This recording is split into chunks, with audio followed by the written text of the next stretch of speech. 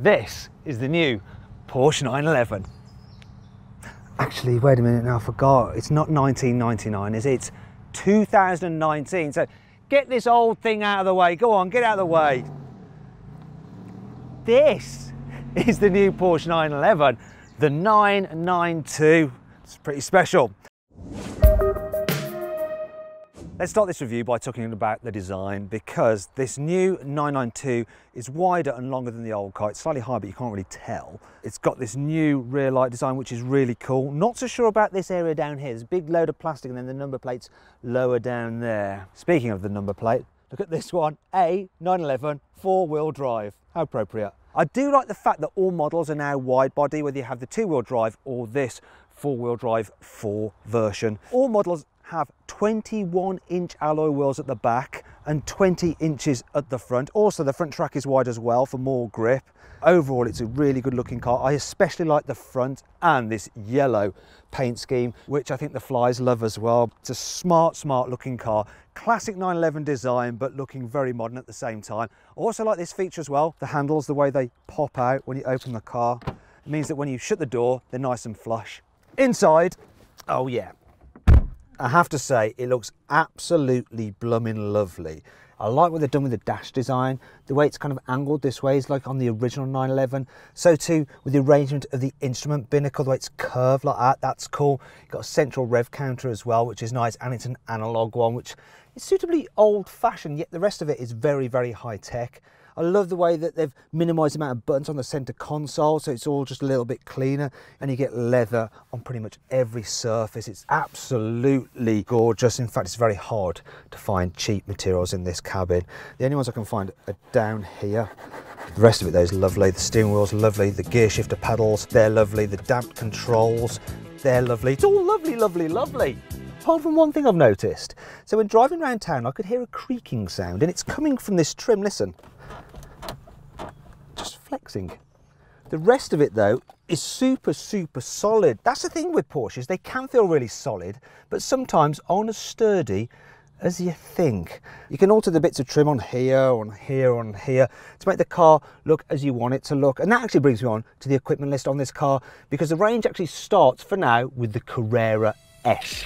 As standard, you get an 11-inch touchscreen with satellite navigation, Apple CarPlay, a 150-watt 8-speaker sound system, and digital driving displays with a 7-inch screen there and another one over the other side of the central rev counter. You also get leather heated front sport seats with electric backrest operation. The car also comes with a rear differential with torque vectoring, so it can send power to the wheel with the most grip.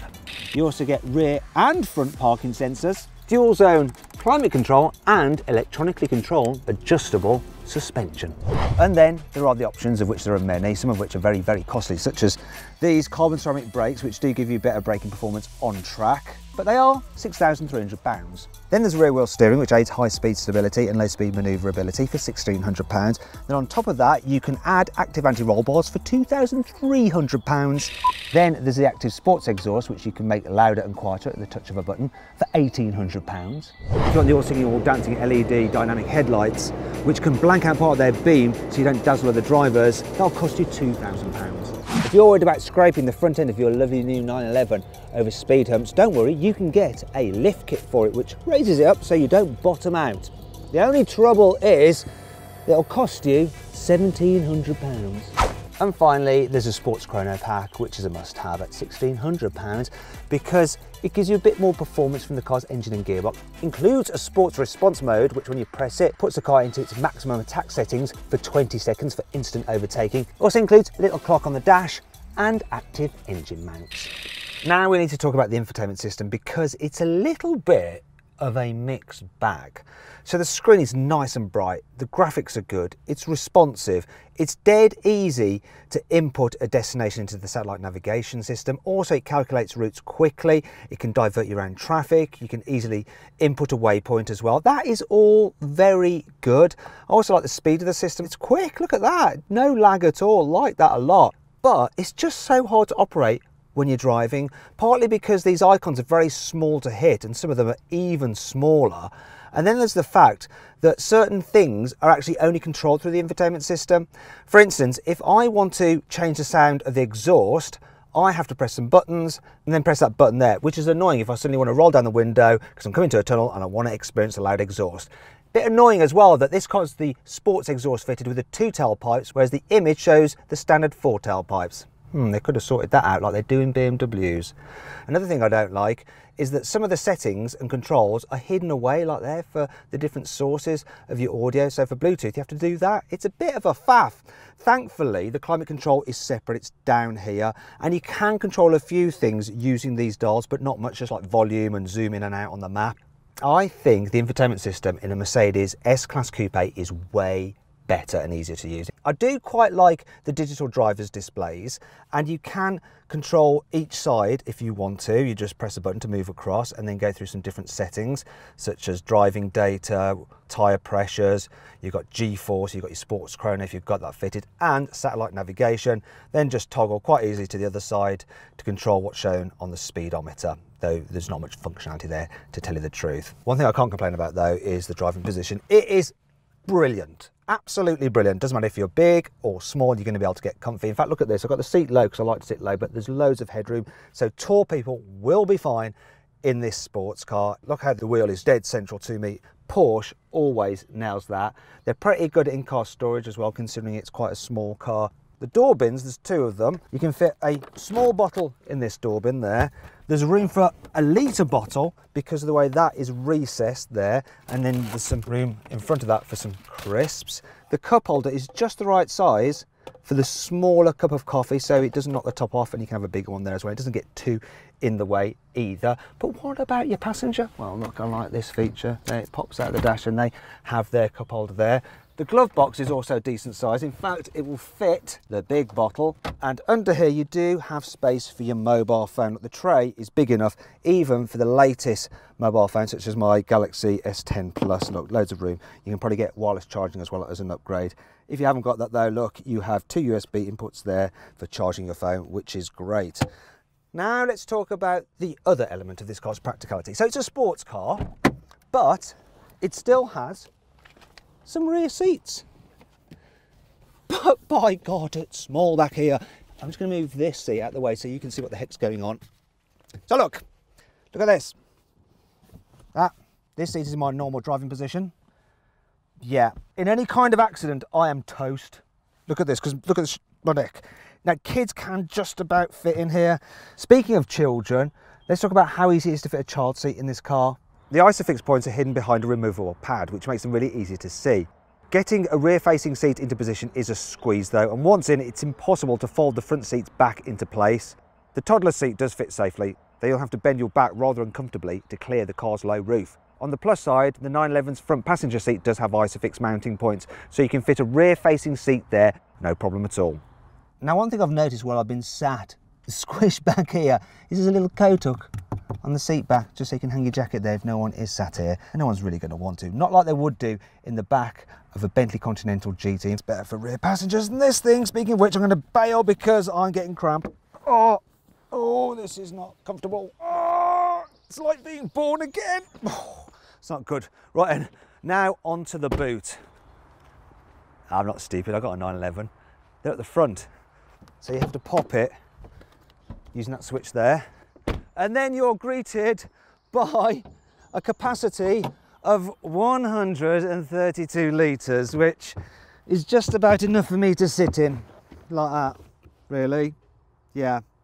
Actually, if you want to see how much you can fit in this car, well, it's not actually as bad as you may think. The space for one large suitcase, or you can fit a small suitcase, a small box, and a soft bag. Golf clubs won't fit, neither will a baby buggy. However, the 911's rear seat backs do fold down, and then you can fit a buggy on top of them or a set or two of golf clubs. There's even room for a suitcase and a small box. You can fit a bike on them as well, but it's a real squeeze and you are at risk of damaging your car's leather interiors. Certainly better than some two-seater sports cars. Now then, it's time for the CarWow 5 annoying things about this car. These digital dials may look cool, but the steering wheel actually obscures the outer two, so you end up having to look round to see the clock or round the other way to see the fuel gauge, and it's especially annoying when you've got the satellite navigation screen up there, because then it blocks the actual central arrow. All normal Porsche 911s are now fitted with turbocharged engines, and quite frankly, they don't sound as good. So this is what the new car sounds like.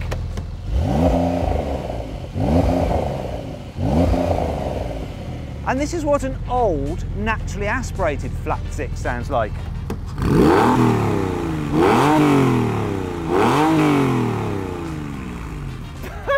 What a world of difference!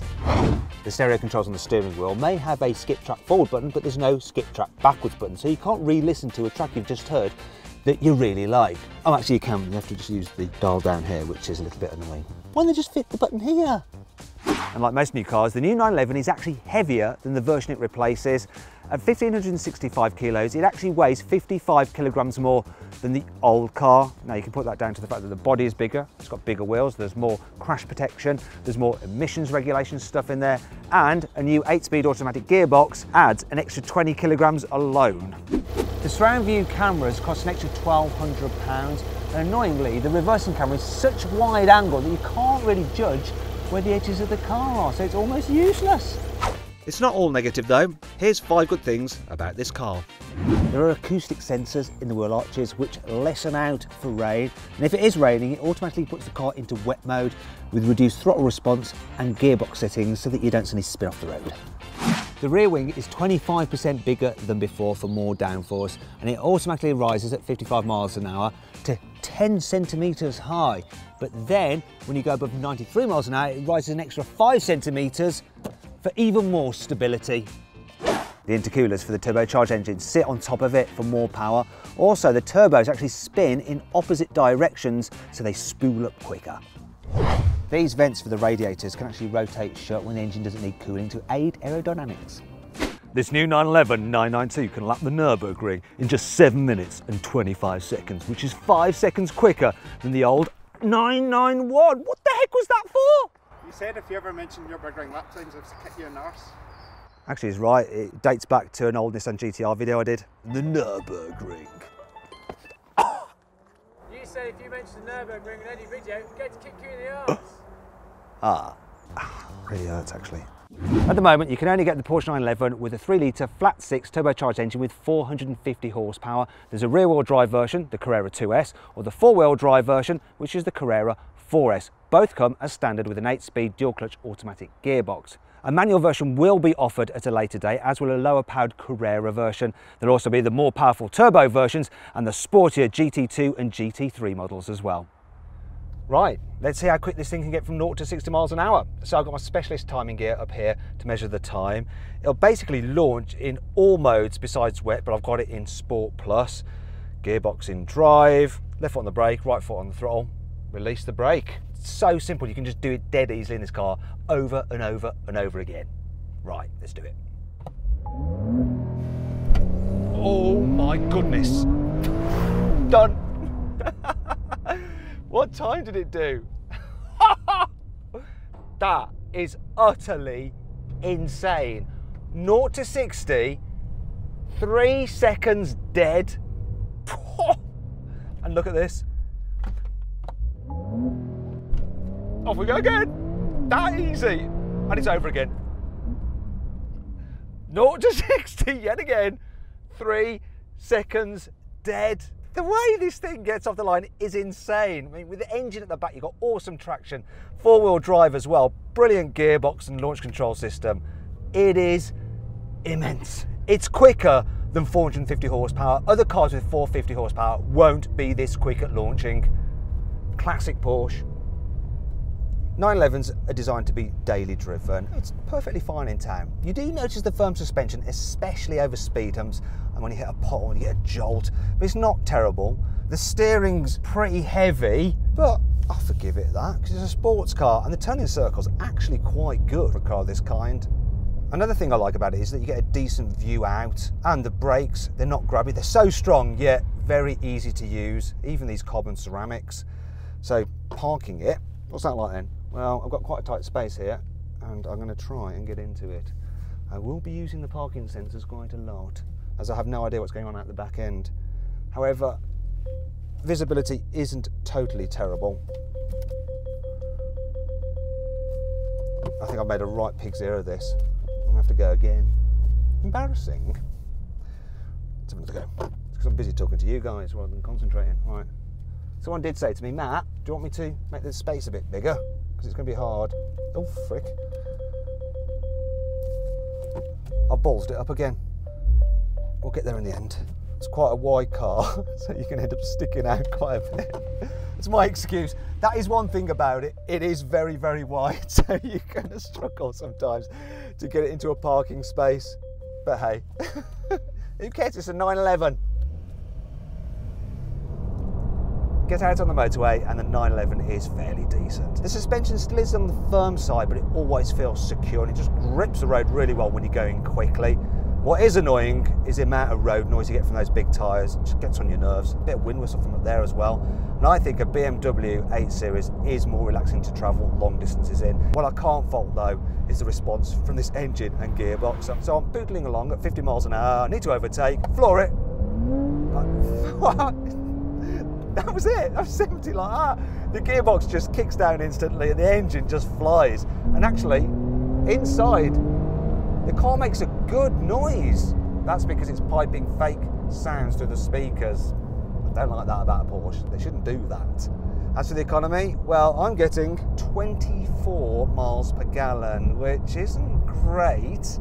Although maybe when you consider the amount of performance it has, it's forgivable.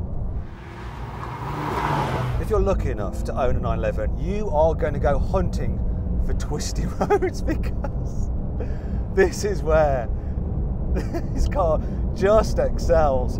Oh my God, the way it just grips. It grips so well. And you can tell what it's doing beneath you. It really is pretty good.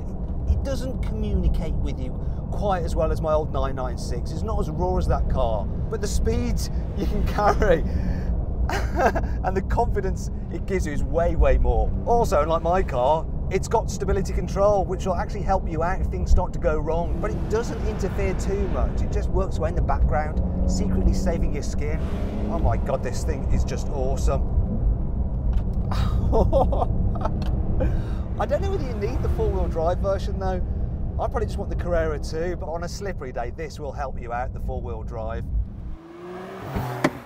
So then, what's my final verdict on the Porsche 911? Should you have, actually just forget all that kind of suspense. Just go right ahead and buy this car. It is the best all-round sports car. Yeah, it's not perfect, but really, if I had the money, I would buy one of these.